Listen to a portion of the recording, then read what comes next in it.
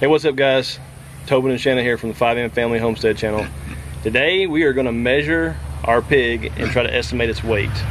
She goes in 29 days to the processor and we want to see where we got her at. Yep. So we had a friend of ours tell us about this method and we're going to give it a try. I don't know how it's going to go. She's pretty tame, but we'll find out. But first, we had a catastrophe while we were visiting Smith Family Ranch this weekend, and our watering system for the pig broke. So we got to make a new waterer for her real quick. So we're gonna do that first, and then we'll get to measuring her. So y'all come with us. Like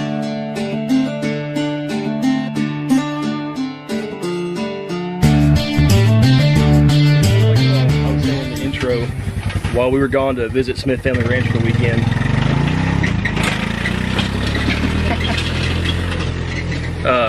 my in-laws, Shanna's parents, were over and taking care of the pig for us. We've had this trash can inside her pen pretty much since we got her, and She hadn't caused any problems. no problems, but she is getting bigger. So while we were gone, she knocked the nipple off of it right there, not once but twice. So we've been doing a pretty good job of keeping her pen smelling good, but 2 full trash cans of water going in there. 13 gallons. Yeah, so 26 gallons. It stinks really bad. So our Yeah. neighbor is actually mowing her grass right now, and we are taking all her grass clippings and putting them in the pen with her to mask some of the smell or absorb some of the water, because yeah. it is humid outside, so this stuff is not drying up, and she keeps making more of a mess with it, rooting it up. So what we're gonna do is we're gonna build her a new watering system that is foolproof. I know it is. She can't break it. And then, like he said, we're gonna weigh her, kind of get a measurement on her, and that's about it. Yep. So what we're gonna do is right here in this corner, we're gonna put that trash can still good. We're gonna put it outside of her pen in that corner on blocks. I got some PVC pipe, and we're gonna PVC pipe over about halfway, and then put the nipple through, so that basically 98% of everything will be outside the fence where she can't destroy it, hopefully. So we'll see what happens.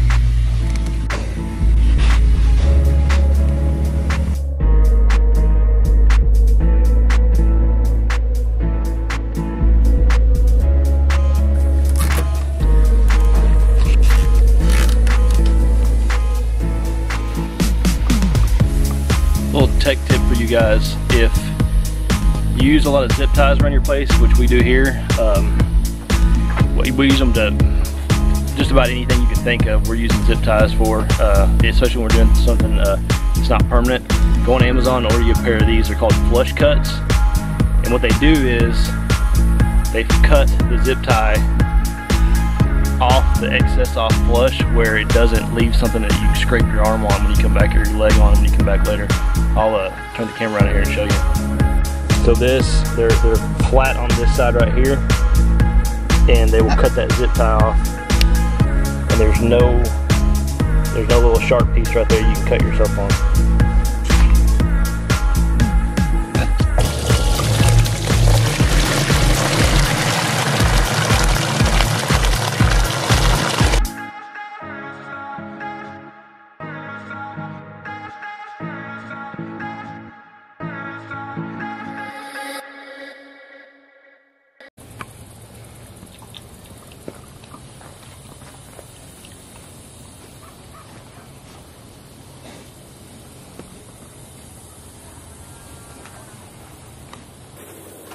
Alright guys, so we've come to the fun part.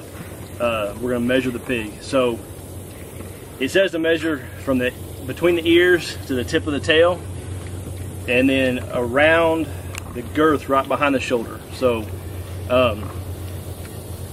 let's see what happens. She's pretty content 'cause she's eating. Whose idea was that? My beautiful wife's. We're gonna say 38.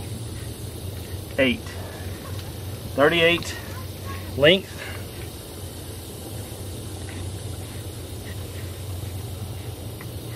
34 girth. 34. Multiply the pig's girth measurement by length. For your example, 1936 times the length. Right.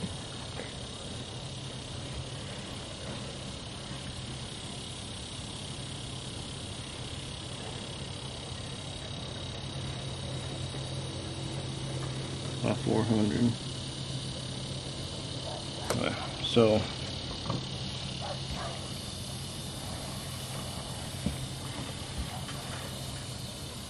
$34 times 34 equals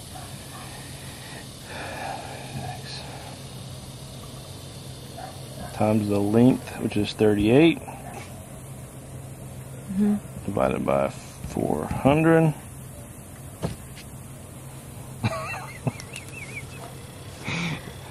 If that is very disappointing. Very, very disappointing. So this is saying she weighs 109 pounds. We were thinking at least 150. That's very disappointing. You sure you didn't do 44? You sure it wasn't 44? So guys, it's saying she weighs 109 pounds. What do y'all think? Leave in the comments below. Let us know how much you think she weighs.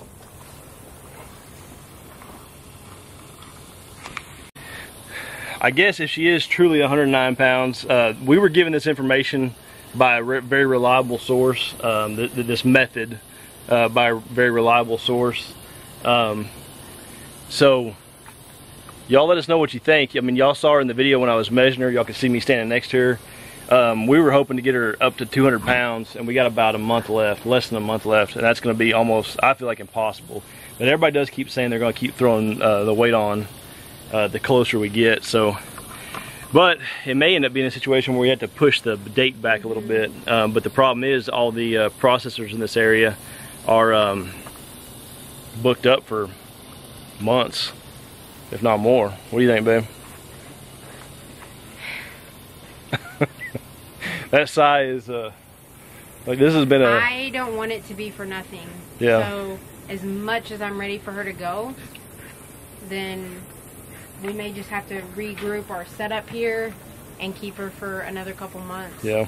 Because I don't want this to be for nothing and us get hardly any meat back. That's not the reason we did it. So yeah, we'll have to play it by ear, I guess. Y'all let us know in the comments what y'all think on the weight over. So guys, we heard about this tape method from Brian Simmons of Old Time Swine. We were introduced to him by Smith Family Ranch. We went to Smith Family Ranch's their ranch this past weekend. We spent the entire weekend with Jeff and Darcy and their boys, having a lot of fun. And one of the things we did is we went out to Brian's place with them and got to kind of tour his farm and his operation while Jeff and Darcy were buying a couple pigs.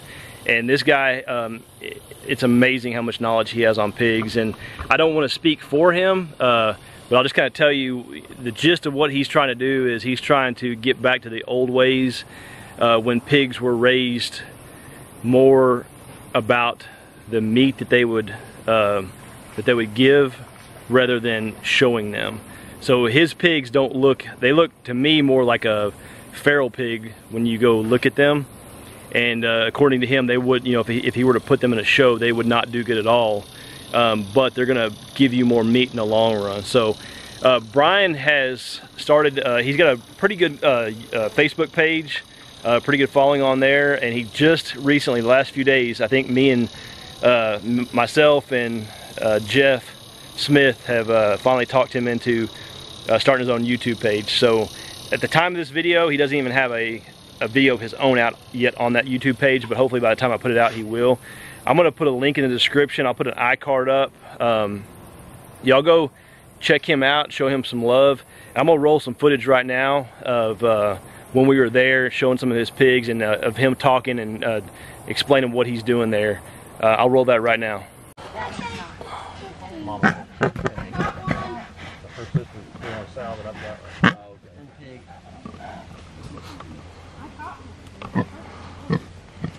So how do the babies over there? Those ones over there are 2, 3 weeks or 2 or 3 weeks. What's the watering situation? Yeah. Are these the ones over here? Cool. I don't know. This is Tobin and Shem. That boar there, he's right at a year. Okay. The Hampshire. A year old? Wow. Please come down there. That Hampshire's a year old? Where is it? So Brian, tell us I am recording. tell us the difference between what you're talking when you talk show line versus old time line. What? Okay, like for example, like on the boar, you see he's got the arch in his back. Versus your show line pig's got that flat back. So what that does, it gives him, it's what they call youth, or he has expansion in his skeleton. So it relieves the pressure points on him. Your show line pigs that's got the flat back to them, once they get so big, it's pretty much, if you raise them up past market weight, you know, it starts putting real bad pressure points on their joints. That's why you'll see them starting to walk funny, because their body, they were just made to get big quick and weren't made for anything else. Okay, that makes sense. If that makes sense. What? And then, They're out. What? oh, the little awesome ball, they get out. Oh. And also, of course, these girls here are still young, but you look at the depth in their stomach and in their chest, and also on the boars. They have a deeper chest cavity, so it's easier on them, you know, for farrowing. And you have less chance of all the piglets being stillborn. You know, they have room in there for them to grow. Okay. Instead of them all being bunched up and maybe Sure. squishing one or something like that. So that makes a big difference too. And then you'll notice on all of them, they don't have the big bubble hams, you know, like you see on the show line stuff. Yep. All right. Is what that does. These hams here will actually be as big or bigger. They're just longer, not the short and fat. If that makes sense. No, what you're, because we have a Duroc, that's what we have, and everything you're describing, we bought ours from it's a cull pig, it's a show cull, Yeah. and it has everything that you're saying, like it has everything that yours does not have. Yeah, flat back, you know. Also, the if you look at these gilts or even the boars, if you look at them head on, you'll notice their bodies are rectangle instead of barrel shaped. Yeah. And that's a dead giveaway on the old line versus the show line. Oh, like Now, what does that do for meat quality? Anything, or is it just simple show at this point? Well, it has to do with meat quality, because somewhere down the line, the P-train pig was breeding and people just lied about it. That's where you get that round barrel shape from, you get that double muscle look bubble ham and things of that sort. You get the flat back, you know, like I say, the chest being barrel shaped so it's up tight. You lose that cavity for the piglets to grow. Get these lines. I mean, what have you been to Missouri and Georgia? Our Alsabal all come from Georgia, from a breeder down there. I'll show you them here in a minute. All of our Hampshire and Duroc come from the same guy in Alabama. really? Him and his brother have been raising their Hampshire since I think since the 60s. You know, and they didn't, you know, change with the trend when the pork industry changed and went with the, you know, the fat is bad, going with the white meat and all that kind of stuff. You know, even on our Hampshire, the meat from them versus the show line Hampshire, the meat, even just the look of it, is a night and day difference. Really? All of these pigs, the Duroc, Hampshire, and everything, have all been DNA tested for their meat quality, fat quality, their growth, you know, the moisture retention. You know, so they've really put in the work over the years to keep pigs what pigs are supposed to be. That's interesting. I was telling Tobin too about your Ossiball pork shoulder that you did, that you just put salt and pepper on. Oh, that was the Swabian mule. Oh, the Swabian meat. Yeah. Okay. You said that was the best. It was amazing. Just salt and pepper. Yeah, it was really good. An example, you could put our Hampshire or our Duroc in a show. Our pigs will get dead last because it's not the look, and that's all they go for. It's not about the meat quality. Yeah. So even though you could run DNA test on them, and our pigs and the place where we got them from are going to be the purest that are in that ring. They're going to get dead last in the show Because they don't look. Yeah. Yeah, because they want the short, low to the ground, stubby legs, big muscle. And see, the reason they culled our pig, what they told us, is because her body's as long as his is, and they want a short body. Yeah. Also, too, you'll see it a lot more in the Hampshire. For the most part, you'll see it in the Duroc, which the Duroc just naturally has a larger loin eye, so it's harder to tell unless you really know what you're looking for. But all the pigs, especially pigs with a rectangle shape, their loin eye is going to be more of a kidney shape instead of that perfectly round. Okay. And that has to do with their body shape. Okay. You know, okay, just a minute. Look at you. But and that's because, like I was saying, you know, they have the rectangle shape versus that round barrel shape. Okay, that makes sense. Hey, wrangle the pig. No, not yet. Then this black one laying down. This Man, they do look like a wild hog. That long nose. Yeah. I mean, if I Ugly. and what breed are those? Possible. Ossabaw. That's about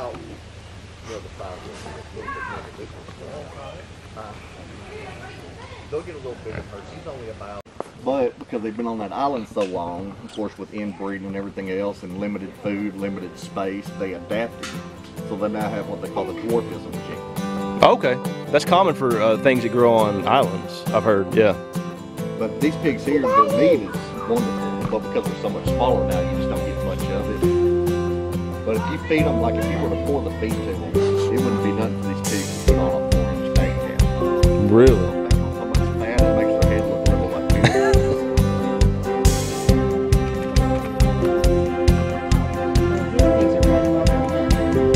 For they're bred for breeding and meat.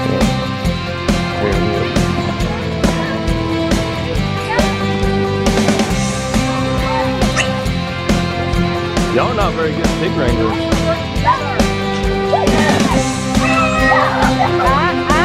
Got one. If y'all work together, y'all catch one a lot better.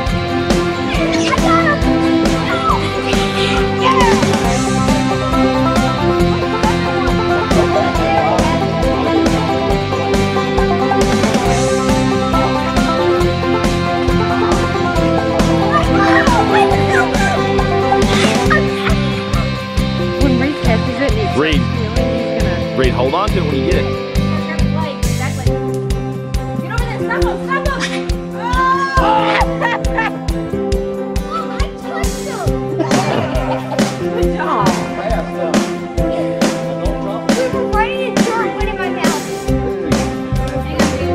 Reed, pop over there and get it from him. You can't let go of it though.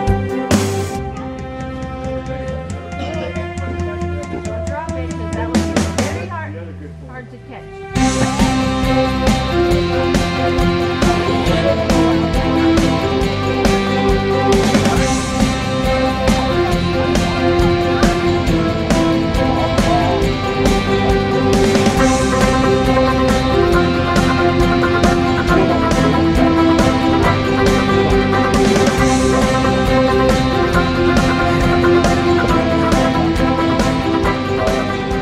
In their video.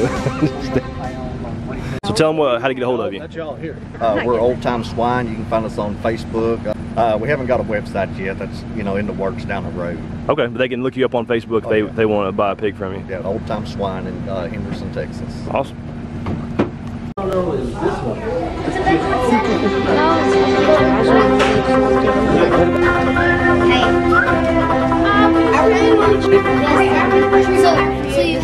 So you have to bite it? Yeah.